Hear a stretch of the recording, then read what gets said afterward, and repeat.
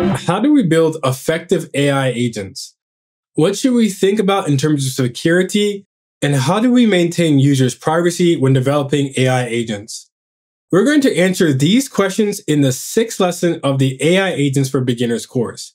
In this course, we take you from concept to code, covering the fundamentals of building AI agents. And in this short video follows along with the written lesson, including translations and code samples that you can find at the link above and below this video. So let's get started about looking at building effective and trustworthy AI agents. And that's by covering this concept of a system message framework.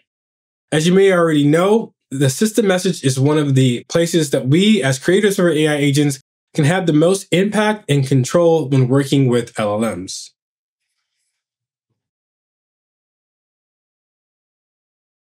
This is even more important when we talk about AI agents because we want to set clear instructions so that the AI agent performs the actions we want it to. One way to build effective prompts is in a scalable and repeatable way is using a system message framework.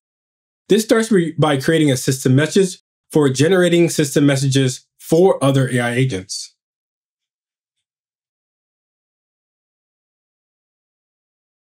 What this allows us is to use a basic system message like, "You're an agent responsible for booking flights," and give it to an LLM that has a system message template for generating better system prompts. And get back a prompt that has a clearer and more specific instructions covering responsibilities, tone, and style, and interaction instructions, as well as any additional notes.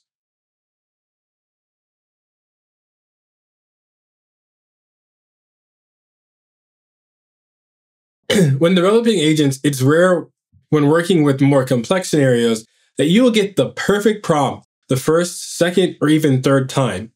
Building prompts is an iterative process, and the system message framework allows you to iterate better by making tweaks to the template, generating system messages over time to improve across all your agents. The written chapter goes into more details about the various security threats, so do check that out. But another tool that I would like to cover is the human-in-the-loop architecture when working with AI agents. You might be building AI agents that require human approval or intervention, and human-in-the-loop enables this by adding a human user in the multi-agent cooperation.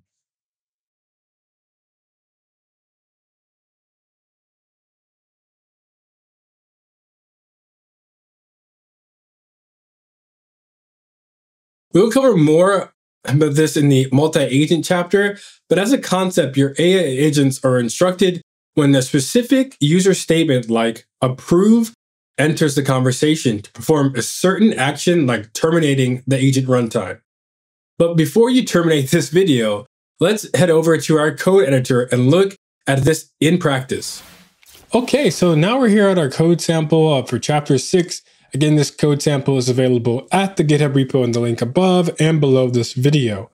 What I want to look at in this example is actually the system message framework concept that we just discussed earlier and kind of putting that into practice. So what we have here is the role and 3 variables: the role, travel agent, company, Contoso travel, and responsibility, booking flights.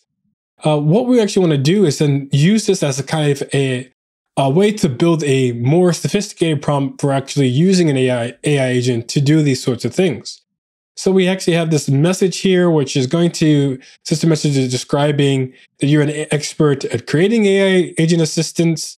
And that's going to actually go in and then take in, basically allowing it to sort of define the name, role, responsibilities, and other information that might be useful for providing a system message to another AI agent. Then we're going to have a user message that basically is just going in and saying, you are the role. So this case, you can travel agent, company, Contoso, and then you have responsibility, which is booking flights. So from this very basic definition of a prompt, we should have a very more specific and detailed prompt that we can then use to build out agents. And in this case, if we look at this example, we have this system prompt, AI assistant Contoso travel. The core responsibilities all outlined in terms of being a flight booking assistant, some personalization and optimization, flight availability and pricing, and travel requirements, and policies. So helping and listing all these responsibilities that the agent should be able to take care of. And then even having some more notes in terms of, making sure to focus on customer satisfaction and ensuring accuracy to minimize booking errors. Of course, we can edit this if we think that maybe this is too many responsibilities, because maybe we don't have the ability for an agent to do that. But then again, this just shows you the power of using a framework like this, because we can easily come in and kind of change some of these responsibilities in terms of the agent, and kind of duplicate and scale the amount of prompts that we have for our AI agents. So we don't have to continue to rewrite this over and over again. So that was applying the system message framework. I encourage you again to look at the written chapter for other examples. We will see you in the next chapter of AI Agents for Beginners. See you there.